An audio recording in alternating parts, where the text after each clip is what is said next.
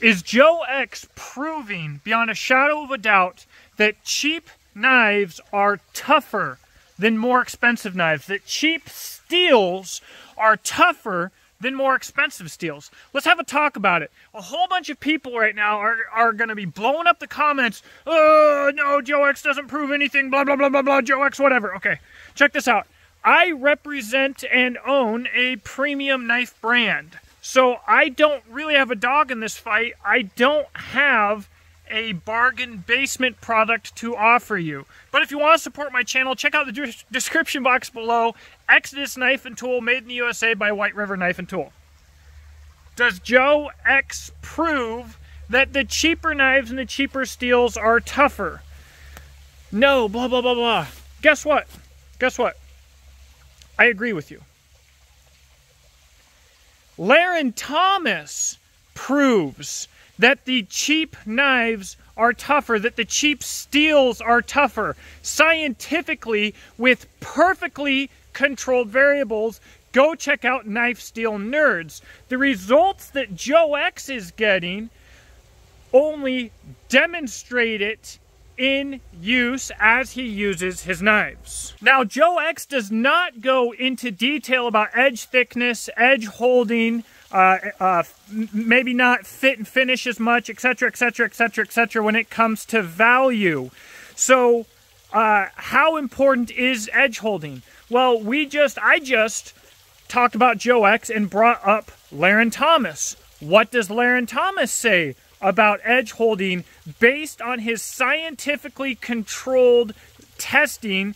The best data that is available in the entire industry and the only completely transparent scientific testing that we have comparing different knife steels of exactly the same size, edge thickness, etc., etc., etc., and scientific testing. What does he say about edge holding? Yeah, you can read more in my book. We'll plug the book now. Knife Engineering. So Knife Engineering, there are whole chapters about edge geometry where I show the effective edge geometry. For example, CPM 154, I mentioned it being in the balanced category. But if you just go 10 degrees more acute, I forget the exact number, you'll have to look in the book. Yeah. It'll outcut S90V.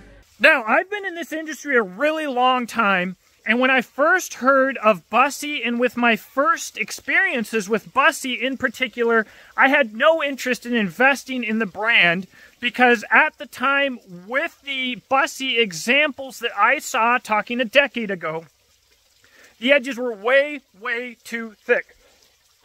Excuse me. You can affect the performance of your knife hugely by changing your edge thickness, okay?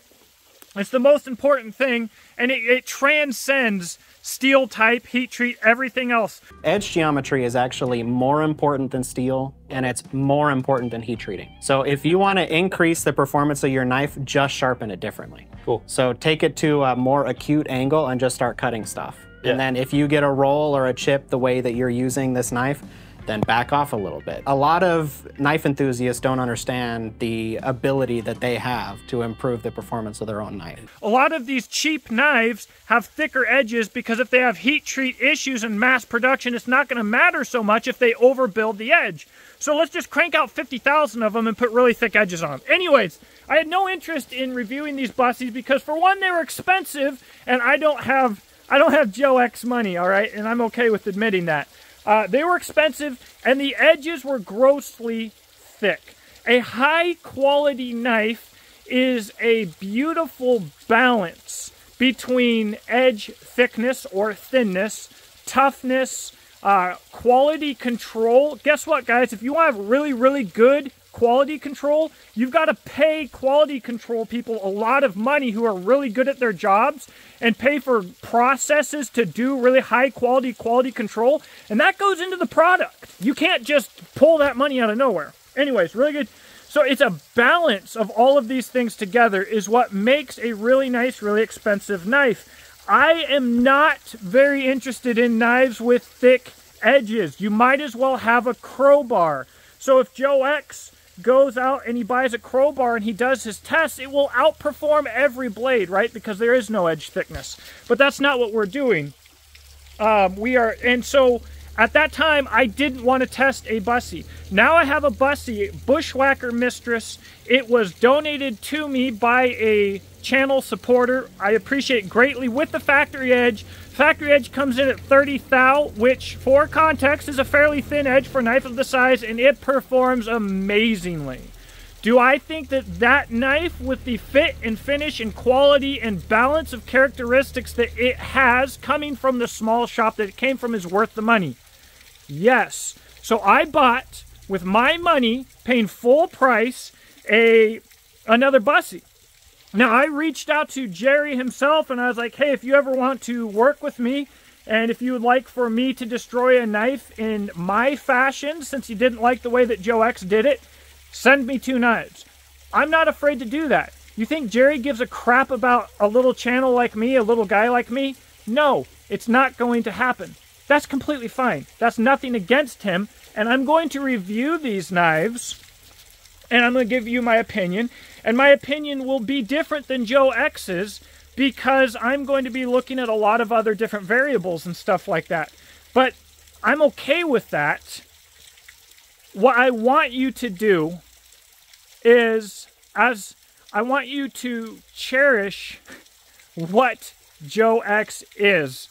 And I want you to go to Knife Steel Nerds and read everything. It's all basically, mostly in layman terms. Look at the toughness comparisons, the edge holding.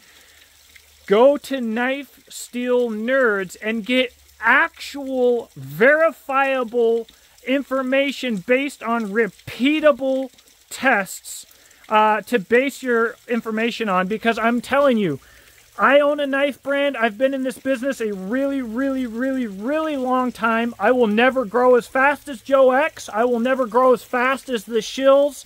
I will forever be a small niche channel.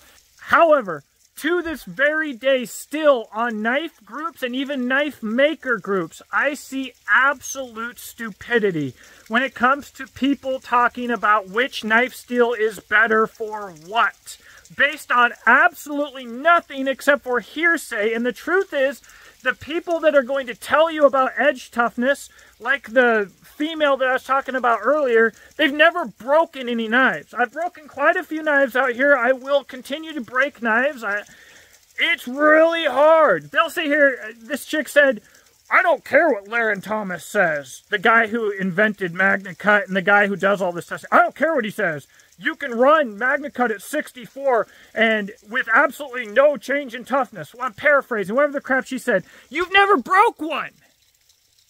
You have never broke one. Why are you telling people about how it is or is not going to break when you've never broke one? So my biggest issue, I hold myself back on this channel a little bit because I would hate to come off as being presumptuous, and I want to have something behind everything that I say that is irrefutable. And you know what? That's really hard to do. I'm not Joe X and I'm not Laren Thomas.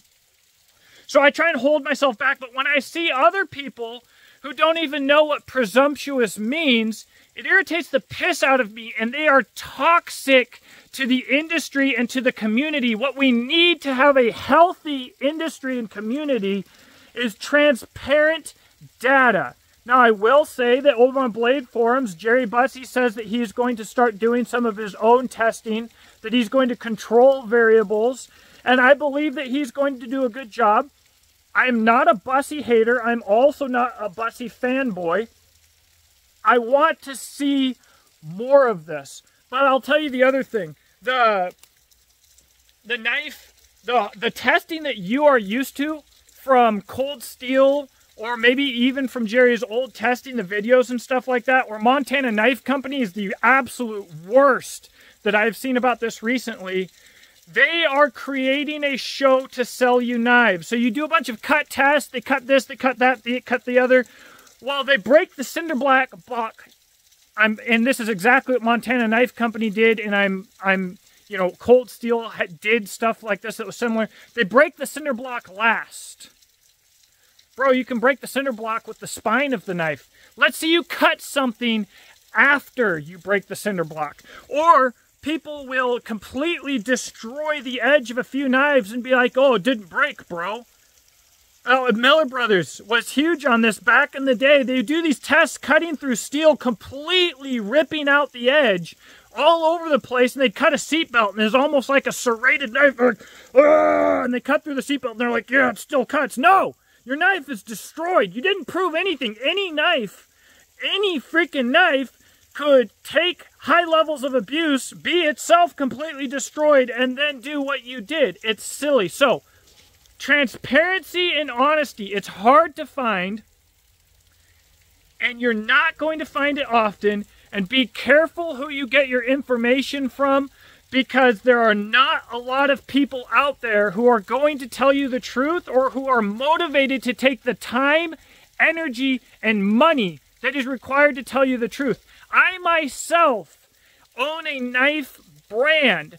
I mostly review other people's knives, but I own a knife brand. So if I say something to you, question it. And then go look elsewhere and go see if what I'm telling you is the truth. You will find out every single time, even if I'm wrong, that I am trying to tell you the truth, but don't believe it just because of who I am. I own a knife brand. There are ulterior motives involved here, right? Double check what I say. Subscribe to Joe X. Check out Knife Steel Nerds. Have a blessed day.